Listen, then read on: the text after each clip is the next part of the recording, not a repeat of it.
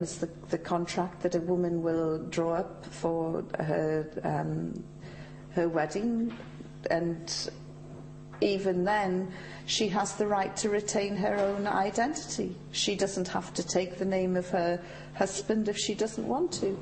And so there were lots of sort of wow factors that I was reading.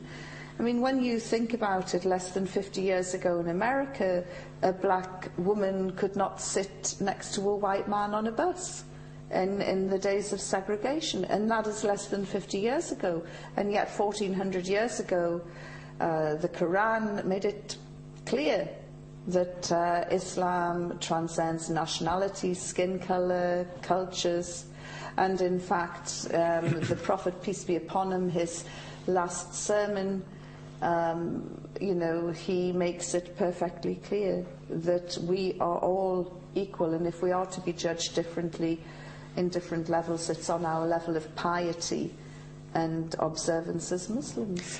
If this is how you look at Quran treating men and women equally, how would you make sense of the Muslim feminist and proponents like in Pakistan and India, like women like Asma Jahangir, for instance, in Pakistan, strong opponents and strong critics of the religious establishment or of Islam occasionally, in Morocco, in India, in Pakistan, in Turkey? How would you make sense of that? Well, I am a feminist. I am a great supporter of women's rights. And I believe that what women in the 70s in Britain and America and across Europe were striving for, this equality, was already available to Muslim women 1400 years ago. And there will be people who sit and listen to me saying, oh, she's a feminist, she's a modernizer. The beauty of Islam is that it has not changed. The Quran has not changed. 1400 years has not changed. And that is its strength. It doesn't need to change. It's as relevant today as it was 1400 years ago. And what I would say to Muslims across the world is... What makes you so sure about that it hasn't changed?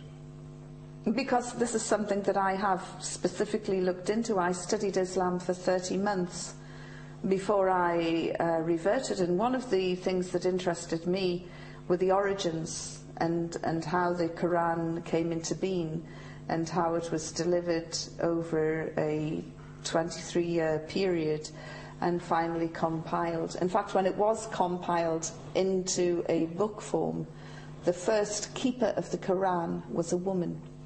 It was entrusted to a sister, this precious gift. And I've looked into the historical background, because after I read the Quran, I then went back to the Bible. And then I discovered that the New Testament wasn't written until 70 years after the emergence of Jesus. Now then, we know as journalists that we can't get our facts right 24 hours after an event. So how could something be so accurate 70 years down the line? And I realized this is why the synoptic gospels in the Bible contradict each other. And although the Bible is a beautiful book, it's a compendium of wonderful stories, it's not accurate, it's not factual. But the Quran, you could look at a Quran off a printing press today and compare it to the first available Quran, and you will see that there is no difference. And this is the strength. Quran Kareem was also not written down during the days of the Prophet Muhammad, may peace be upon him, right? It was compiled in the first Caliph's time period. It was compiled over a... Most people remembered it. They remembered it by heart, as Prophet said. They remembered it. So it was basically what they call in Urdu is Sina dar Sina. Basically, they knew it. It was compiled over a 23-year period, but it's like the Hadith. The Hadith have been compiled in an extremely scientific way. That there is corroboration, matching statements, independence of corroboration, and the accuracy at which these scholars strived to attain from the Hadith is absolutely amazing. And as I say, what I would say to feminists is, yes, we have a right. It is our right to be treated equally. But don't modernise. Islam does not need to modernise. And I would say... What do you mean by that? Well, there are people who interpret it, some things in some ways, and say it needs to be updated, it needs to be modernised. Irshad Manji, the Canadian author of The Trouble with Islam, she's a lesbian, and she's saying that some of the Sharia needs to be changed to try and keep up with the new century. And I say, no, the Quran is a perfect code of life, a perfect code of living, and it doesn't need to change, it doesn't need to be updated. And I would say to Muslims, beware of the modernisers within, because they will try and dilute our great faith, and what you'll end up with is a hybrid like you have in Christianity. Look at the mess that the Christians are in. The Christian church is fractured, it's divided. They have gay clerics, gay bishops, so one part of the church is split from the other. Other sections of the church are trying to introduce female bishops, female church leaders, and they're trying to introduce and reinvent things that simply were not there. And they're doing this to try and popularise the faith, to try and bring people in. And it isn't going to work. Yvonne, Irshad Manji is not exactly an intellectual, right? Those who have read her books, there are serious gaps in her scholarship. Mm-hmm. But what? Well, she isn't a scholar. She's not a scholar. She's a lesbian with a chip on her shoulder who wants to take a dig at Islam. So, she's not a scholar, but people who have her lifestyle, where should Islam place them? I mean, she is like that. Now we come to believe people are born like that. So what should we do with them? Well, I am not here to be that judgmental.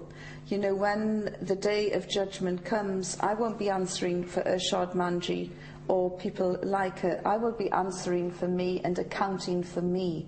And this is the other thing with Islam, that it gives you a responsibility to account for your own behaviour and your own actions. And it doesn't matter how good or bad your family is, or the people around you, or your friends.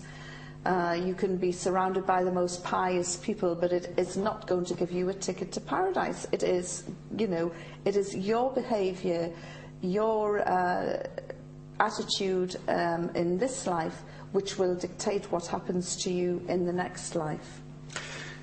Just a few moments before you said you went back. When you read Quran, you went back and read Bible once again. Were you ever a practicing Christian? Yes, I was. And I was brought up in Sunday school, the Christian version of the madrasa.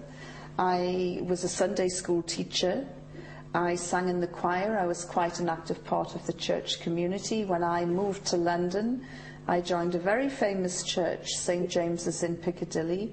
I probably went to church twice a month, which in some people's eyes in secular Britain is bordering on fanaticism. And so I was quite active. I've always believed in the one God, and my belief in God was reinforced when I was reading the Quran. I happen to think Christianity is a great springboard to Islam, and that's probably why it took me maybe 30 months of reading, going back What exactly and do you forward. mean by Christianity being a great springboard to Islam? This is a very secular way of looking at religion, isn't it? No, you've got the same prophets, the same